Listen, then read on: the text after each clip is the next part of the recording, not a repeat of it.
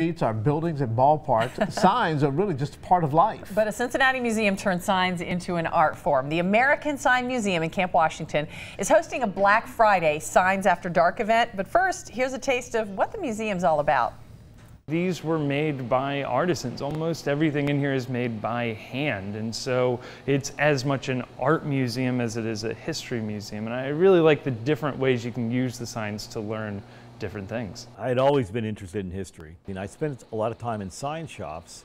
I did work on a magazine about signs for about 28 years. This is a magazine that sign companies read. The magazine's over 100 years old. The pivotal thing that happened, probably, if I try to trace it, is they were cleaning out the safe at the family business.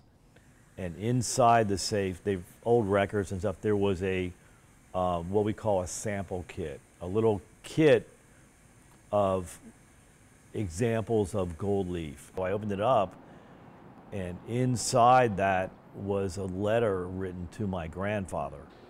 And the letter was a guy named Raymond LeBlanc. Now that won't mean anything to anybody unless you're a sign painter, but Raymond LeBlanc wrote a book about gold leaf, how to do gold leaf in 1961. The contents of that letter said, basically, and I'm paraphrasing, I'm getting up in years, nobody in my family wants to carry on the sign business.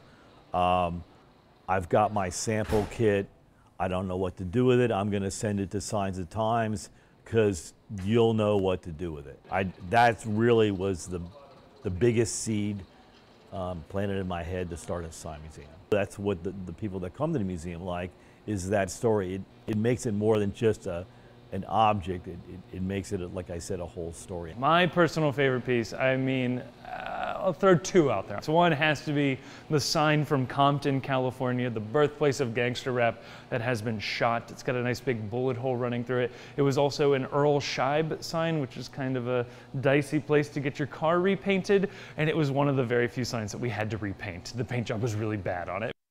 Oh, that's funny. This is really, really funny. And joining us now is Tod Swormstedt, founder and executive director of the American Sign Museum. Thanks so much for coming in and to talk about this. Tell us about this thing that's coming up this weekend, the Black Friday event. It's called Signs After Sunset. We tried this back around Halloween and showed some scary movies. This is going to be a lot more welcoming, however. It's going to start at 8 a.m. with Ferrari Brothers Coffee. It's some new friends of ours. Oh, They've got that very cool barber shop, coffee shop down on Garfield Place. Yeah. Then around lunchtime, we're going to have food from our good friends down at Camp Washington, Maria and Johnny, with their 3-ways, 5-ways cheese conies. And then in the evening, we're going to have food from Bridges, a new restaurant that just opened up in Northside in the old Melt Place.